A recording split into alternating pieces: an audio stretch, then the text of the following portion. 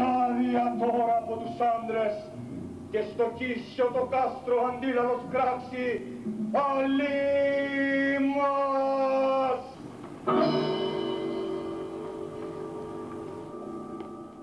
Landmark productions of Aeschylus's Persians over the past century have provided highly distinctive interpretations of the play. Oliver Taplin and Edith Hall discuss Persians in the modern theatre. The history of the performances of Greek tragedies in modern times is very variable. It changes, it's very different from play to play. And I think it'd be true to say that Persians is not one of the more performed Greek plays, at least in the first half of the 20th century. Persians has not been performed very much compared with many of the other Greek tragedies, the big canonical plays about heroes like Sophocles' Oedipus or Euripides' Medea. However, it has come to the fore at one or two very crucial moments in history. It's a play that when it is performed tends to make a very considerable impact. Carolus Kuhn was a very fascinating and very important director. Started his work in the theatre way back in the 30s. And he turned to the Persians in the mid-1960s. And what he saw was that the two keys to making this play powerful is one, the fascination with the East, and the other is the centrality of the chorus.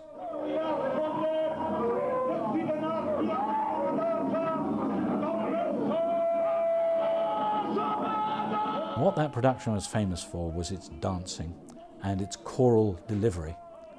So a lot of rehearsal, as in ancient Greece, and a chorus that really mattered. The chorus being really central to the whole unfolding of the drama. Kuhn's production of the Persians travelled throughout the world and made a very big impact in London in the late 1960s. And that, perhaps more than any other, spread the Persians throughout the second half of the 20th century.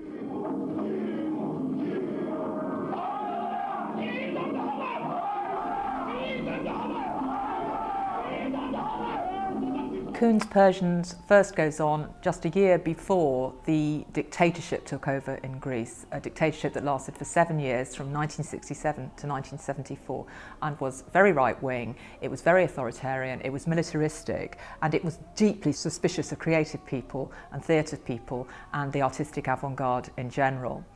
And in fact, the production of Carolus Kuhn's Persians, which had travelled internationally, it had actually premiered in London at the Arts Festival in 1966, had helped to awaken people to the importance of supporting Greece and its creative endeavours. And so this Persians actually had an afterlife in people's memories that went beyond the importance of the original production.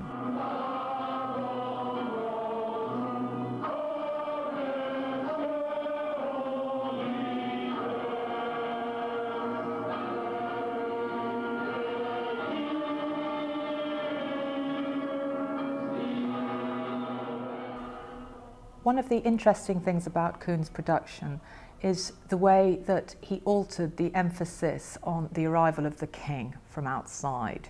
In almost all previous interpretations since the Renaissance of Persians, the character of the king had been seen very much as the king of the country. He's the patriot, he's the one that we have to defend.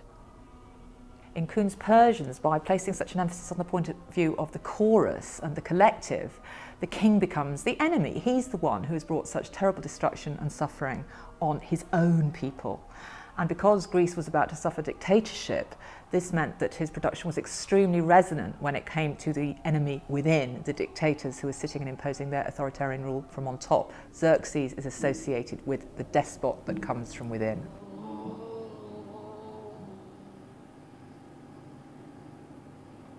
Μαύρη μοίρα κι απρόσμενη που με βρήκε τον έρμο, οι θεοί τι σκληρά τιμωρούν τη γενιά των Περσών.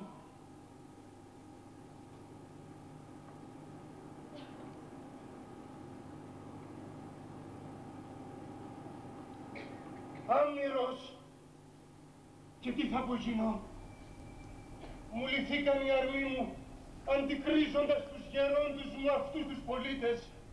Peter Sellers is a radical North American director, and his production of Persians was the first internationally significant one since that of Carolus Kuhn. In Peter Sellers' production, what he did was pick up on his own experience of the Gulf War of early 1993 and use the Persians actually to protest against what he perceived to be the very cruel bombing of Saddam Hussein's Baghdad earlier that year by his own government. Say clearly, we need information, concrete information. Although he used a lot of very beautiful music, he only had one or two people moving around the stage most of the time. He had just one person dancing the role of the chorus. And this tradition really goes back more to the East German Brechtian, Bertolt Brechtian tradition of theatre. For Peter Sellers, rather than relying on the big, spectacular and melodic dance ensembles of Carolus Kuhn, it was the sheer power of the language, the sheer rhetorical and expressive power of Aeschylean poetry. And in fact, this was really brought to its acme in the scene where Darius, the ghost of the dead Persian, comes up, because he actually used a very important actor in America who is deaf. And he deaf-signed the entire speech while a taped voice boomed this beautiful poetry around the theatre. Now, the effect of this was really overpowering, the hypnotic effect of Aeschylean poetry with the affective, emotional effect of the signing.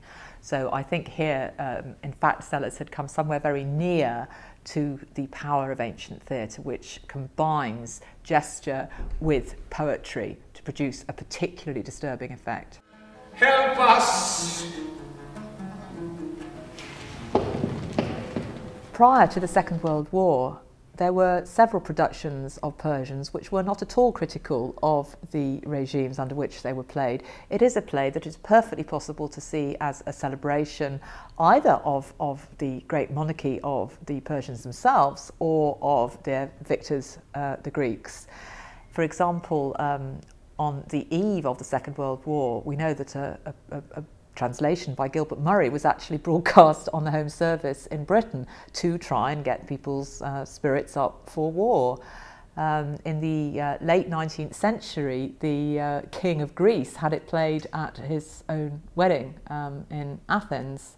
So it is a sort of play that can serve very much more jingoistic purposes than it has done since the 1960s. Unlimited supply of prisoners waiting to be killed. Why didn't they stop? Why didn't... Aeschylus Persians has been peculiarly susceptible to different kinds of political interpretation.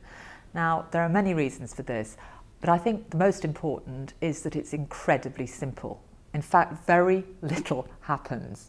You have a community which hears some bad news and it weeps. And I think that particular simplicity of it has allowed an awful lot of different agendas to be superimposed upon it and a lot of different interpretations to have been elicited from it.